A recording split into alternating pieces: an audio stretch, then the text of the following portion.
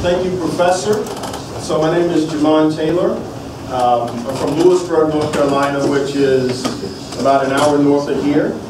I came to NC State in fall of '96 and graduated in 2000. So last year was my 20th anniversary of enrolling and attending NC State. So after I attended State, I went on to Stanford in Palo Alto, California, where I got a Master of Science in Mechanical Engineering with a concentration in vehicle performance and robotics of dynamic systems. After that, I went to work for Michelin Tire Corporation. Coming out of graduate school, I really wanted to work for an automotive company. The economy was challenging during that time. It was right after 9/11. And so the economy had tanked a bit. And so I applied to different automotive companies, and it eventually ended up at Michelin, which turned out to be a good thing, because had I gone to BMW or Ford or GM, I only would have worked with BMW, Ford, or GM. So by going to Michelin Tire, then I worked with all types of cars. I remember working on a 2003 Bugatti. I didn't know what a Bugatti was until I went to France and actually saw one. Or working with Maserati or Formula One. Just a large variety of vehicles, and my concentration was not only with passenger car and light truck, but also with heavy truck, tractor trailer. And so we were looking at the tire component to rollover. I don't know if any of you have ever seen what they call the X1 truck tire. So an 18-wheeler has how many wheels? 18. That's what they call an 18-wheeler. So you have 2 tires per side of axle. Well, Michelin came up with what they call the X1, so you have 1 tire per axle size. So an 18-wheeler becomes a 10-wheel vehicle, because you don't have 2, or actually 4 per axle. And so what that does is it gives you a wider base and a lower stance. And if you are wider and lower, like a running back, it's harder to tackle or roll over. So part of the job that I had was looking at the tire component to roll over for 18-wheel vehicles, so using the X1 tire. So I did that for a number of years, and then I made a shift. I really enjoyed what I was doing. Had a wonderful time in Michelin. I felt I wanted to give back in a different way, so I actually resigned from Michelin Tire and went to New York City to seminary to train to be a priest. And I did that for 3 years, graduated, went to Dallas, and now I'm back in Raleigh. I've been back in Raleigh for 5 years. My parents still live in Lewisburg, so it's good to be back home. So this image is how I describe my life. From segue to segue. So what do you see? Y'all laughed, so you saw something. What is it? Segway. It's a Segway. All right, who's on the Segway? I look a little different. I'm in the road. You see anything kind of unusual about this Segway? The tires. What's wrong with the tires? Spoke. It's something they call the twill. Anybody ever heard of a twill? You have. It's an airless, maybe you have to, it's an airless tire. So we call the tire pneumatic because it has air, pneuma, air. But this is an airless tire. And so I was part of this initial group that was looking at ways to enhance handling. And so there are advantages to this non-pneumatic or airless tire because if you're traveling, not that you're with me, but if you happen to roll over a landmine, you don't have to worry about blowing your tire because this can withstand it. The handling is much better because it's solid. So this is how I mesh my 2 worlds. I spent 10 years, 11 years in engineering, and I've been a priest for about 8 years, so this is the collision of both science and religion as I see it. So from segue to segue. I've already talked a little bit about what I did with Michelin, so this slide is a little bit of a rehash. But not only when I looked at tractor semi-trailer vehicles or the impact of rollover, but also driver fatigue. So I have a question for you. I'm sure you've seen probably these UPS trucks that run tandem. There's a tractor, 28-foot trailer, and another 28-foot trailer. And if you're like me, I don't drive beside trucks. And I don't recommend that you do either. You either speed up and go ahead, or you fall back. But sometimes when trucks are driving tandem, the last trailer will begin to whip a little bit, right? So how can the driver stop the last trailer from whipping or shaking? What can the driver do? Accelerate, brake. What do you think will happen if you accelerate or brake? Let's go with accelerate. If you accelerate, what do you think will happen? Gets worse. All right. If you brake, what will happen? Gets worse. So what can the driver do to stop the shake? Steer. Okay, what are you going to do with the steering wheel? Alternate, fast or slow? Slow. Why slow? Why would faster make it work? Because you're basically vibrating it more. You can sway back and forth. And once you stop doing that, they'll continue. It's actually the opposite of that. So you increase because you take the vibration of the tractor, and as that moves through the different trailers, it actually dampens it out. So if you're ever pulling your boat, if you have a boat or pulling a lawnmower or something on your truck and it happens to shake, just get a steering wheel, a quicker shake, and it'll dampen it out. So we're going to talk about the tire impact to vehicle performance. So what is a tire? Most people think a tire is just round and black. So a tire is round and black. But there are so many components to a tire. A tire is a very complex piece of equipment, and it is a piece of equipment. It is something that goes neglected on cars. I don't know how many of you ever check their tire pressure regularly. I know now, yes he does, but I know now cars have what they call tire pressure monitoring systems, TPMS. Now does anybody know why the government requires that new cars have tire pressure monitoring systems? Something happened when I was young, but y'all may not have been born yet. Ford Explorer. What happened with Ford Explorer? Rolling over because of our competitor. Yeah. I'm the one with the company. Anybody remember the name of the tire company? Firestone. So, Ford and Firestone work together on the Explorer. When a vehicle is tall and narrow, is it more or less likely to roll over? More, right. So, Ford had this problem with ride height. So the Explorer was too high. And so when you did a maneuver, the truck may roll over. And so what they did to try to correct that is they deflated the tire to try to pull down the ride height. Does it sound like a smart thing to do? Not a smart thing to do. And so that caused rollovers, which is why now the National Tire Safety Administration requires that cars have tire pressure monitoring systems. But most people neglect their tires. They're much more concerned with how their car looks, whether it's clean, the sound system in it, even the engine. But if you don't take care of your tires, you don't take care of your car, because I argue that the tire is the most important part of the vehicle. Why is that? Yep. It's the only thing that connects to the road. That's it. It is the only thing that is connected to the ground. I mean, you can have a huge engine. Yesterday I saw an Oldsmobile 442. So I'm a car guy, old car guy. I hadn't seen a car like that in years. Beautiful engine. Tires were messed up. So if this guy tries to race, it's not going to go well. For a perfect example, concentrate on the car, but not the tire. The tire is the only thing that's in contact with the road. So I have a tire cutout.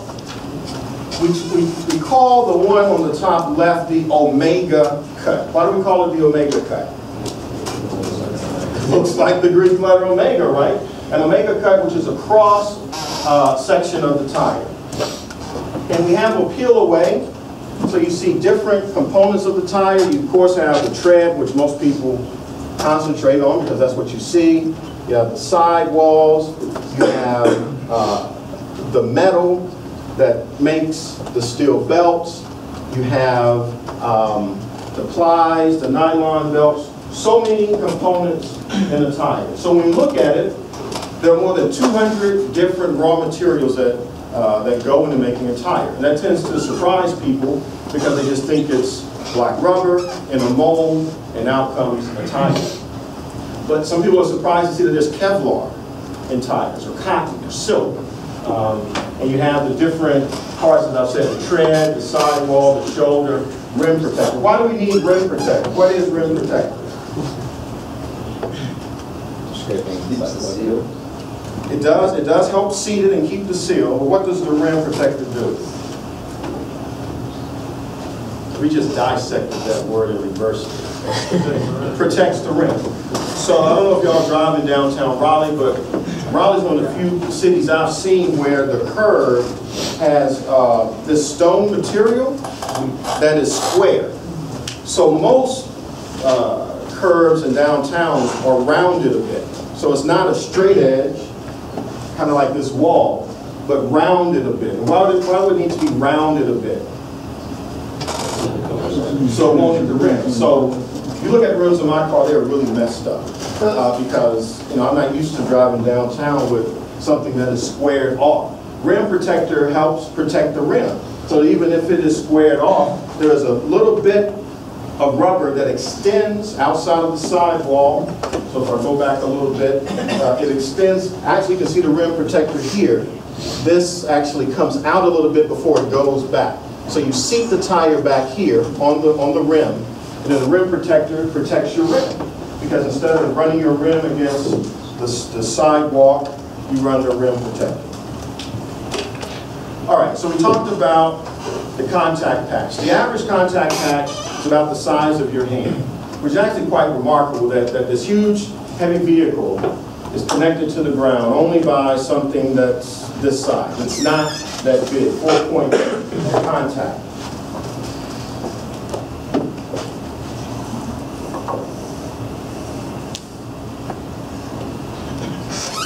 So this is a Michelin ad that talks about variable contact patch.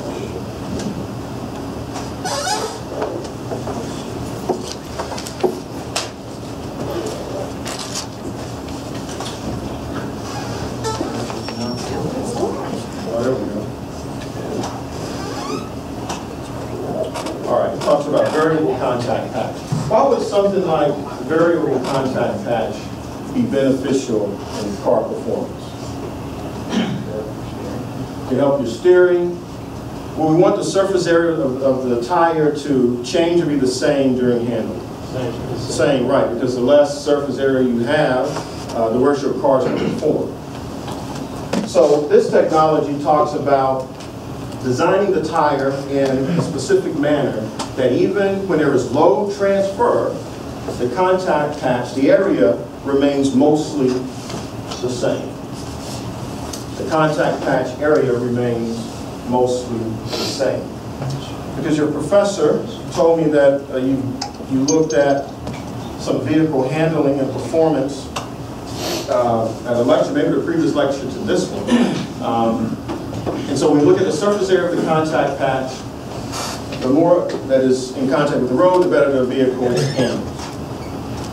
So we have force and moment data. So the question is, if a tire is more than round and black, that is more than you pour rubber in a mold and out pops a tire, how do these components impact tire performance? So we have force and moment data. This is a tire. You can see you have your 3 axes. It is rolling in this direction, so outside of the screen. The normal load is the force exerted upward. You have the aligning torque, the torque that causes the tire to align, longitudinal force. Why is longitudinal force important? What does it help you do? Grip the road, which means you can drive. You can accelerate and you can stop. If you didn't have any longitudinal force, you could not accelerate, you could not stop, you could not stop. If you did not have lateral force, what would you not be able to do? Corner and steer. All right. So that's a simple tire model. So then the question becomes, how do we get data that we can use in predicting tire performance? Well, there is a machine called a flat track machine that's basically a conveyor belt with sandpaper, and you take a tire through different perturbations. So you can see it puts a load on the tire, it steers, it cambers, it steers, it may brake, it will accelerate. Once you put the tire on a flat track machine like this, you get all of this data. So the problem, once you get the data, is that is raw data alone enough? What do we have to do with data? Analyze it. It does help to predict, but you have to analyze it. So there is something called the magic tire model. And I'll get to that in a little bit. But I use some terms in the flat track machine. What is very important with tire performance is something called the slip angle. Now the slip angle is the angle formed by the tire, which is the difference between the direction of travel and the direction the tire is pointing. So if we look at what's on the screen ahead of us, the tire is traveling a path with this arc. And you can see my mouse. You can see that it's traveling this arc, but yet the tire is pointing more inward, more into the curve. And so the slip angle is the difference between the direction of the tire and the way that the tire is moving. And we measure the slip angle via the contact patch. So to the left of the image of the tire, we have a contact patch. As you can see that as we move throughout the distance, so the length of the tire, the length of the contact patch, that the tire bends and snaps. You can think of it like a rubber band. That at the point nearest the tire contacting the road, that the rubber is going to pretty much be on center. But as we move throughout the length of the contact patch, there's going to be more slippage. And then once you get out of the contact patch, the rubber or the tread snaps back. Slip angle is very important because the slip angle is really the basis of how we measure what's going on with the tire and also how we predict performance. Are there any questions or thoughts? So the magic tire model. I mentioned that we take the tire, we put it on a flat track machine, we measure different forces and moments, so we take it at different speeds, at different loads, different slip angles, different camber angles. Sometimes we both do slip angle and camber because we know that when you are cornering in a car, what does the car do? If you're cornering in a car, what does the car do? It rolls. Now, there's nothing more frustrating to me when I look at a movie and there's this car scene and somebody turns the steering wheel to the right or to the left, and the person in the car, the actors, roll or lean to the left. Is that right? Because you go opposite. Meaning, right? You studied centrifugal and some centripetal force. As you're navigating a curve, if you turn to the left, which is me to the left, so if you turn this way, then you want to actually go to the right. So when we look at measuring not only slip angle but camber, it is mimicking the car in transient conditions because the car will roll. So the magic tire model takes the data, it assigns these different coefficients. You can see from the sign and arctan, and in ours is force of moment data that occurs when the slip angle is a certain angle K. So from this magic tire model, we take the data, the magic tire model, and then we get actual tire data. So this is from a vehicle. Typically, slip angle is on the x-axis, and this goes out to 8 degrees. Some plots go out to 16 degrees. Why don't you think a plot would go out, let's say, the 90 degrees? What's that? This ain't a race car. And if your slip angle is 90 degrees, then that means your tire is perpendicular to the area of travel. And you just broke a tie rod. And so your car is not going to work. So slip angles, pretty much between 8, 12 degrees, negative, plus and minus. So we have slip angle on the x-axis, and then on the y-axis, we have lateral force measured in newtons. And then on this plot, we have 3 different loads. So not only do we have the lateral force, but we also have the normal load, because the tire performs differently given the load. So we have 4 kilonewtons, 6 kilonewtons, and 8 kilonewtons of load. So what do you notice about some trends with this plot? Greater the load, greater the lateral force. Greater the load, greater lateral force. Then the maximum force that the tire can output before it stops. Right. There's a maximum force that the tire can output before it stops, meaning it can't grip anymore. And we see that, that's when the slope becomes 0 and then turns negative or turns downward, a downward slope.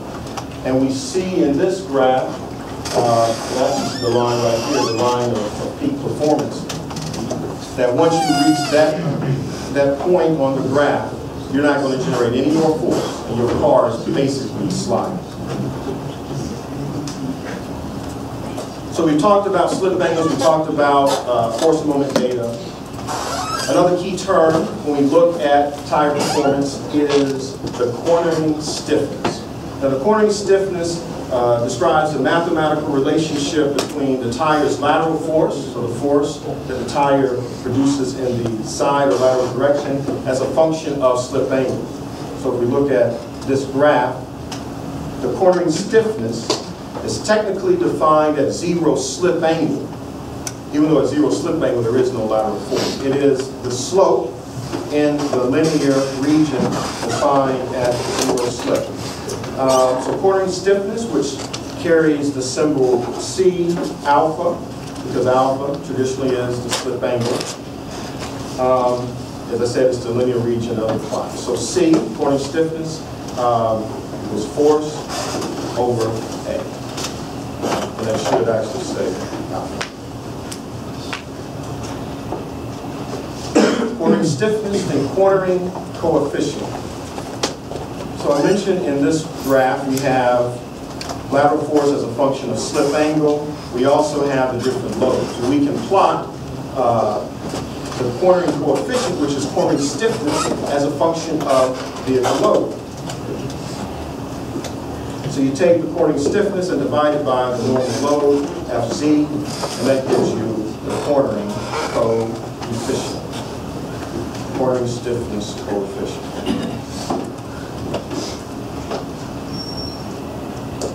All right, so heavy truck tires. What we have, actual tire data, cornering stiffness, y-axis, and then the normal load on the x-axis, and several different tires, all tested on the dry condition. What I didn't mention is on the flat track machine, not only do you have the ability to test dry conditions, but also wet conditions. But you can't test snow. If you want to test on snow conditions, you have to go like to New Zealand or Canada somewhere. Steer axle, drive axle load. What observation do you make, or can you make, from this plot?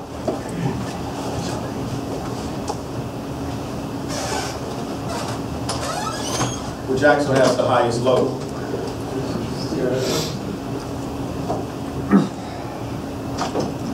The steer axle has about 10,000 more newtons, or 10 kilonewtons more than the drive axle.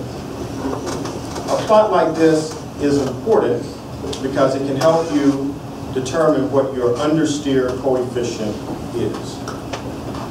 I think you learned about understeer.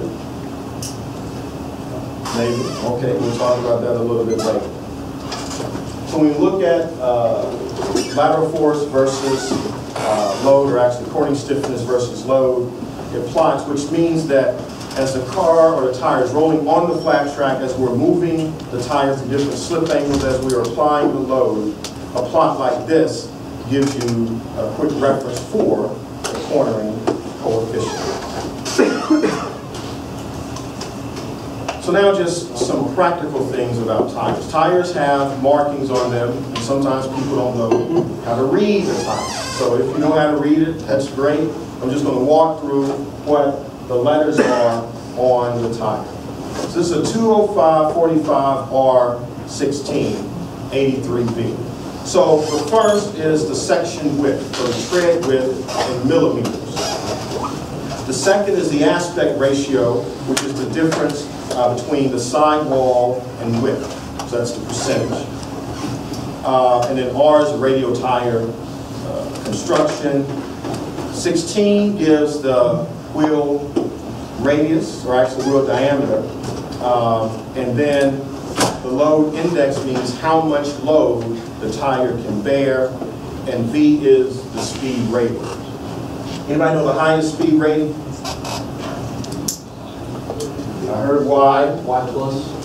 W, Z, end of the alphabet. Highest speed rating is Z.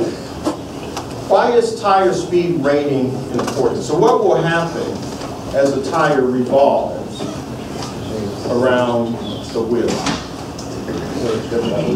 Yes, it heats up, it stretches out. What else does a tire have? It starts with H. I'll give you a little challenge.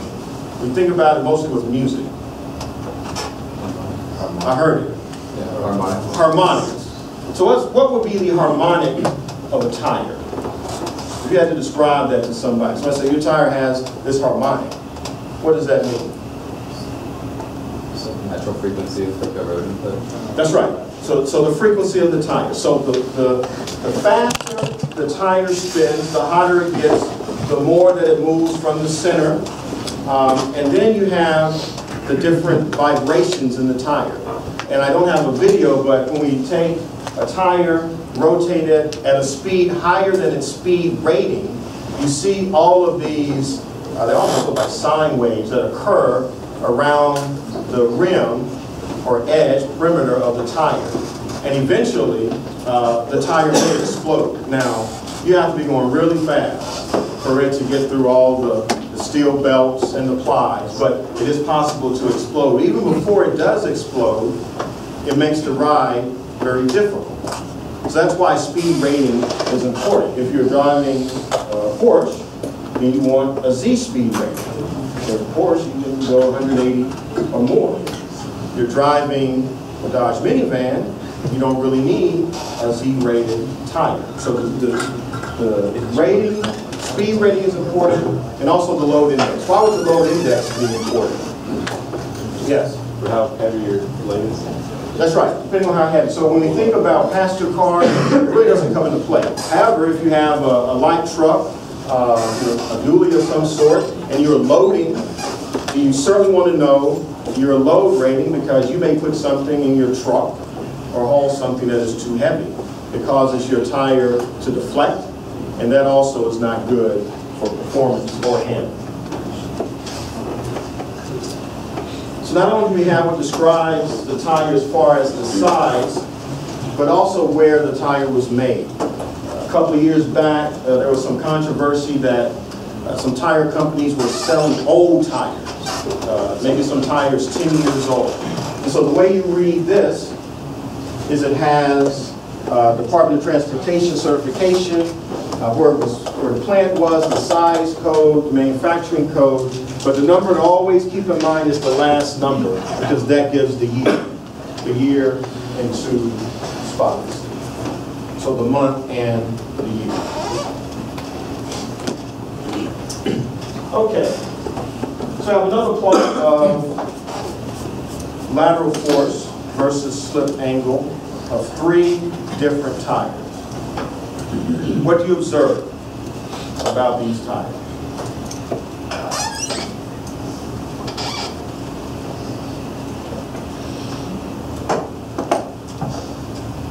Are they the same? So what are some differences?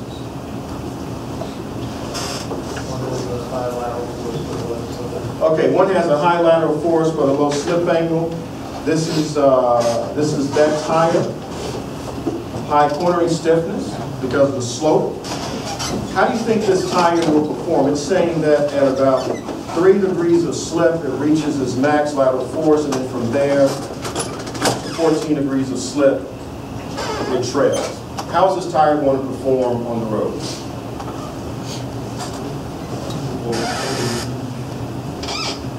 What's that? It'd be good in a straight line. Yeah, it'll do fine in a straight line. What do you do if you start a corner? It'll be what? It'll be good. It'll be dull? Right. That as you begin the corner, it's going to be like you're on ice. You may as well be ice skating because you will just keep sliding. Eventually you will stop because friction will take over. But it's not going to perform well at all. You're going to lose steering. It's not going to feel good when you drive. Even if you apply something like 3 degrees, 3.3 G's of lateral force, which is not that much, 0.3 G's of lateral force, this tire is not going to handle it. So you're going to have to drive slowly and very carefully. So what do we notice about the other two plots?